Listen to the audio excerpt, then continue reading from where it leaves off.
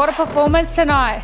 How did it feel to be out there? It felt good to get back in. I don't think it was my best performance, but a win's a win, you can't complain, so. You know what, you had a lot of fans out there tonight, the crowd was going crazy. How did that feel? Yeah, they're awesome. They show up every single time, so I got the best support, so it's awesome. And we heard post-fight interview that you've signed with a Canadian pro up next. Yeah, we're going to go fight in Canada in February against a 12-0 Mexican, so I'll have to step up the program from now on.